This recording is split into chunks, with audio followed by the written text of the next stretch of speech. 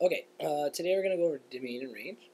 You got to know these definitions just because your book seems to want you to know them. The main one, they kind of looks like they want you to know is integers and real numbers. But in order to know what a real number is, you have to know what a rational and irrational number is. It sounds like I said the same word. Rational and irrational numbers. Okay, so jump to the next page. Those are the definitions there. We'll call this example number 1. And they give us a whole bunch of points here. Okay, and in fact, I'm going to just fix one of these points so that they all seem to fall. Oh, I'm missing one. I'll put it there. Oh no, it doesn't matter if it's a function actually. Yeah, let's just do that. So these are all points along the line. Okay. We're going to represent these. Now, the key for domain and range is understanding how to represent something. Okay. Now, first of all, this is not a continuous line. This is a point, then another point, then another point. Okay, as you see. So the numbers in between aren't actually there. Okay, so we don't have to represent them. A continuous function would be something like this. That's a straight line, or a parabola. So it's touching everything in between whatever points we've put. That's what a continuous function is. Where this one is not continuous. It just represents specific points. Okay? So if we're going to write the domain and range to this, domain, do you know what that deals with? The x. Yeah, that's right. Domain deals with the x, and range deals with the y. Okay? Now, technically, domain can be written for this one. I literally just got to look at the x values. This x value is -4, -3, -2, -1. They got one for 0, 1, and 2. Okay? So I can write from -4, 3, 2, 1, 0, 1, and 2. They've represented all those numbers. Even though this one doubled up right here, and there's 2 values of -1, I only need to write it once. Okay? So that could technically be the domain. And the range in this one can also be written, same idea. It goes from -3, -2, -1, 0, 1, 2, 3, 4. Okay? It does the same thing, just goes up to 4 from -3. Okay? So -3, 2, 1, 0, 1, 2, 3, 4. That's the range. You can literally just write it like that. Now, the reason we went into integers and rational numbers is because there's a way we're going to start to represent continuous functions. Okay? Now, the numbers we've used, do they fulfill any of the definitions? For instance, are these, how can I specifically write these? What definition did I use would represent these? What types of numbers are these? Whole numbers. Yeah, whole numbers. They're positive and negative. Do you remember what word we used for that? Start with an I. Integers. That's right. So what this is these actually represent all of the integers between -4 and 2. Right? Every integer is represented. -3, -2, -1, 0, 1. These are all the whole positive and negatives of these whole numbers. So another way I can represent this, okay, for my domain, I'm just going to go down here a little.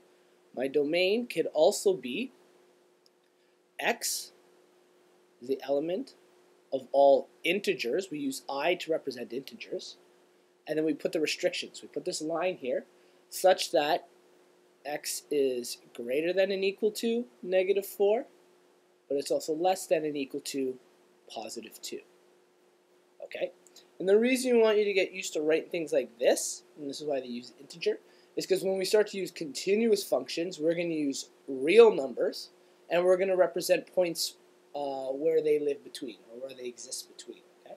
Right now, because these are integers, we use the letter I. Okay? So x is every integer between -4 and 2. What would I do for range? Y is every integer Yep. between -3 greater than or equal to Less than equal to the number 4. Okay? So what this is -4 is less than or equal to x, and x is less than or equal to 2. Okay, so I've used only the less than sign both of these times. Okay, do you know the trick that the bigger guy is always pointing at the smaller guy, or do you know some type of trick like that for greater than and less than? Well, either way, you're going to have to come up with one, okay? So one of the tricks is always think the bigger guy is pointing at the littler guy. So I know x is greater than -4, so I point at it. And it technically is equal to 2, so I put the line underneath. And I know actually 2 is greater than x. 2 is the highest point, okay?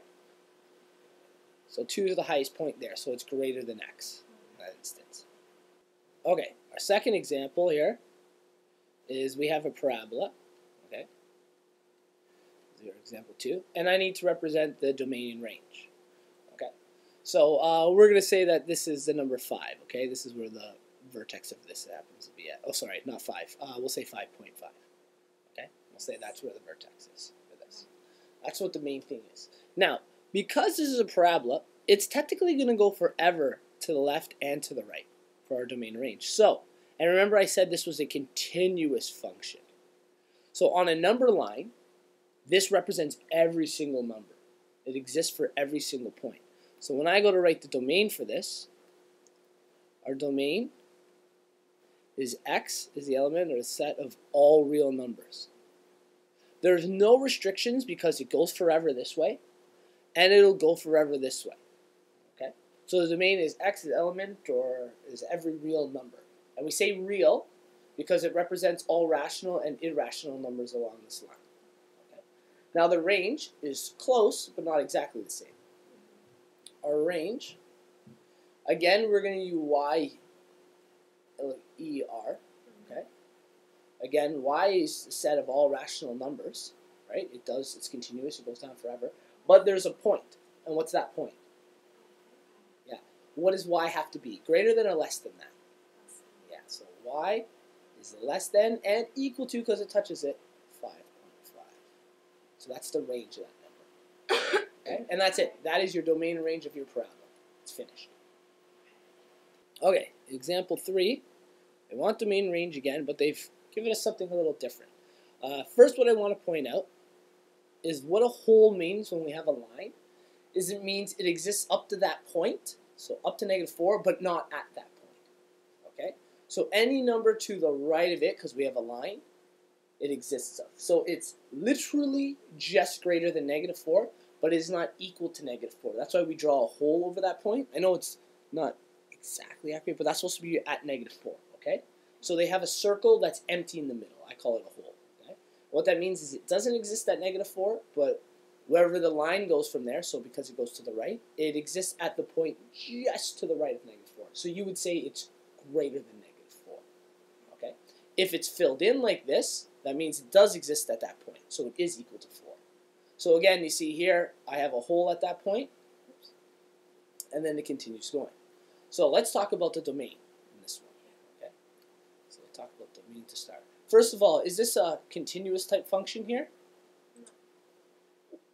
It is and it isn't. It does continue here. It has a break, and it continues here. Okay.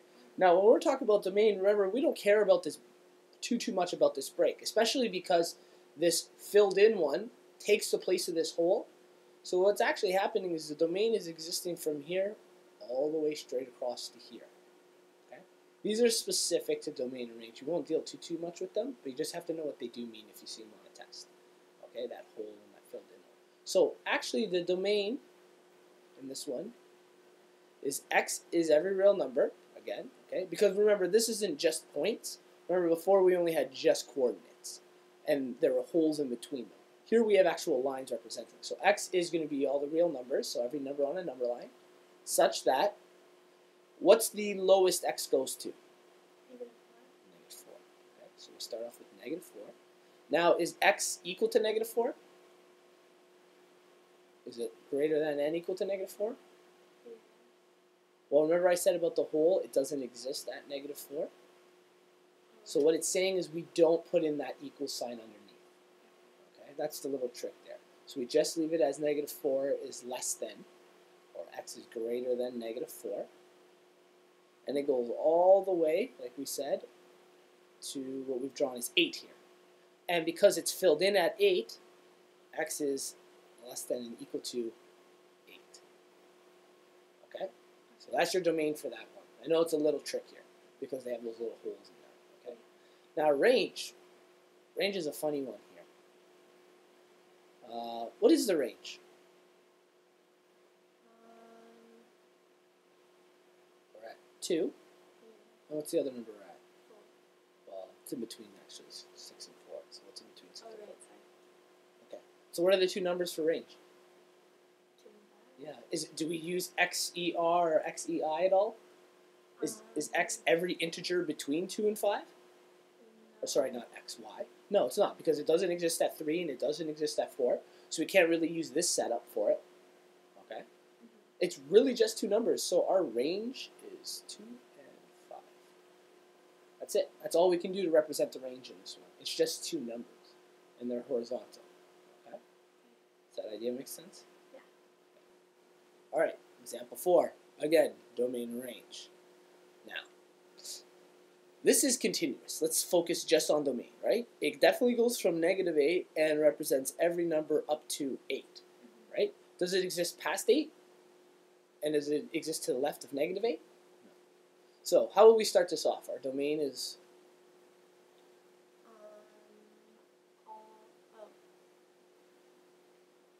X is all real numbers. yeah, all real numbers, such that, what's the lowest number? -8 is less than or equal to X, and X is less than or equal to 8. Good, that's right. So it exists between those 2 points. And what about our range? Y is all real numbers. Oh, it's the same thing. Exactly.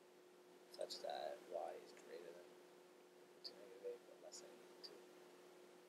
That's it. That's your domain and range for that circle. Okay. Okay, in the next one, they've given us 3 little examples. F at x is 2x minus 3.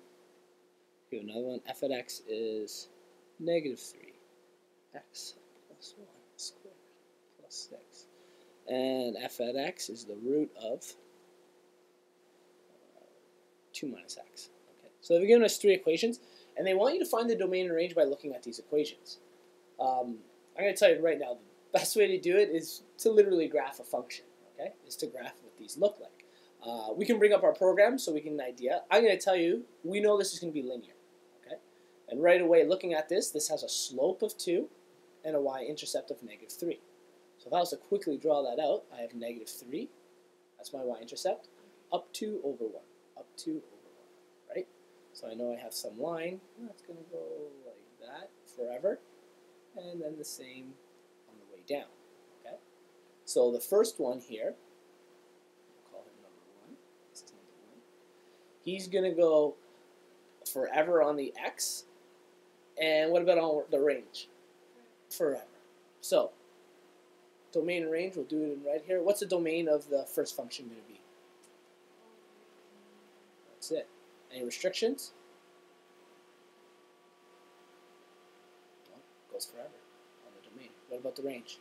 Y is all real numbers. That's right. Any restrictions? No. But that's a linear. Anything linear, unless it's stopped, is just going to exist forever.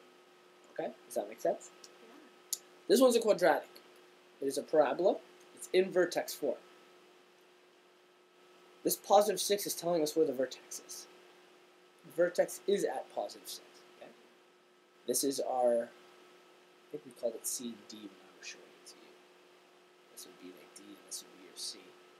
Remember, this talks about moving a function up and down 6 units. This one talks about moving it, because it's positive, it's actually gone to the left 1 unit. Okay?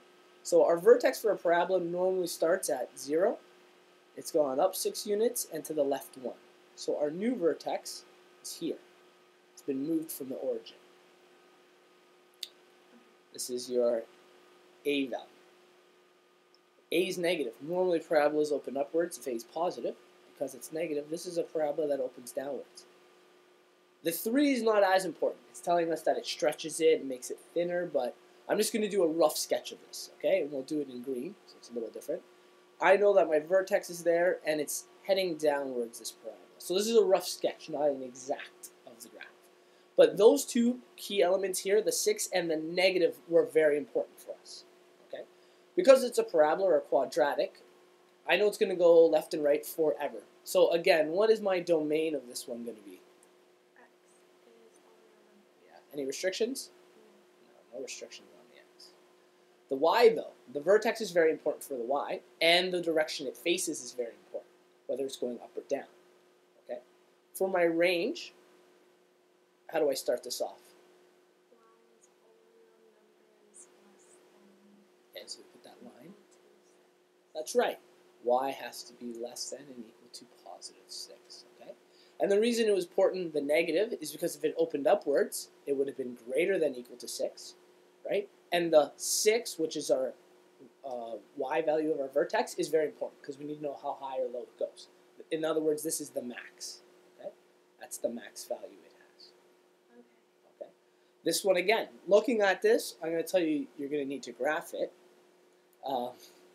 Because it's written this way, normally what you do is you factor out a negative. You get something like this, which is x minus 2 underneath, which means your k value, so it flips on the y. I know we haven't really gone over that, so I'm just going to give you a rough idea. Another way you could do this, and actually what we'll do, is I'm going to plug them in for us. Okay, so what I did is quickly on that program, I brought up our graphs, remember? The blue one was a linear equation, which is represented by the blue line. The red one was our parabola, which we had already put out our vertex, and we knew it got stretched. The green one is our root. Okay, this is what happens to the root. Essentially, this point here is 0 and 2, and it goes this way forever. Okay, so let's talk about domain. What's the domain of this guy going to be? If he's green. X is all around numbers. So X. Oh, I wrote those coordinates backwards. Sorry. X is.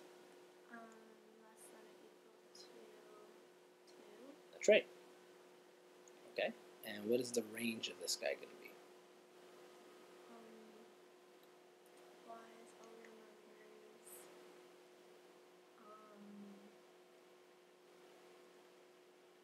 Y is less than or equal to, greater than Yes. or equal to 0. 0. That's right. That's right.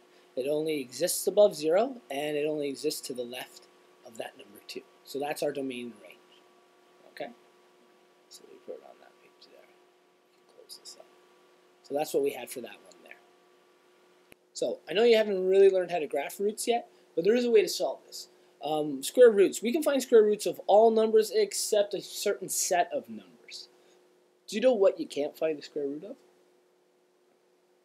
Okay. Can you find the square root of 5? No. Well, you can. It's just a funny number. Let's start with the easier. Can you find the square root of 9? Yeah. You can find the square root of 5. You can. What's the square root of 1? Can you find that? Well, yeah. Yeah. What number times itself would equal 1? Yep. So we know this would be like 3. This will be 2 point something something something. This is 1. Square root of 0. What times itself equals 0? 0. What about square root of negative 1? Does any number times itself give us a negative? No. Because of the rule, a positive times a positive is a positive, right? Or a negative times a negative is a, that's not is a positive. We actually didn't even find the true real roots here. The true real roots are plus or minus 3.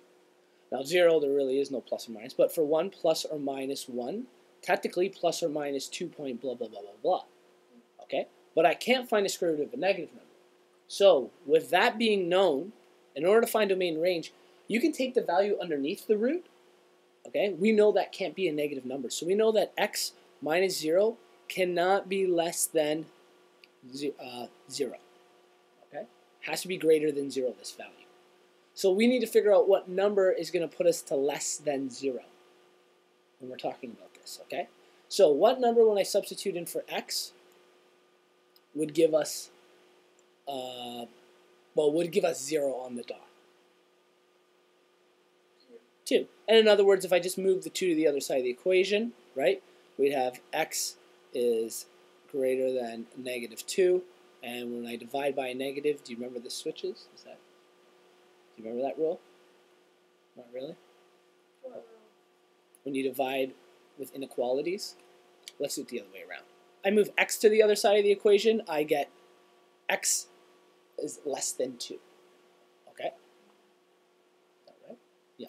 So we need to have a number where x is less than 2. Anytime x is greater than 2, when I go to plug it in here, we're going to get a negative number under the square root. Okay? We'll get a negative number under the square root. So in other words, your x, okay, your x is able to represent all the real numbers, right? So our domain can be, oh, that's a funny looking one. Our domain can be x is every real number such that x must be greater than what? It has to be greater than 2, or it has to be less than, okay? Less than, or it can be equal to, right? Because we can get a 0. Less than or equal to positive 2.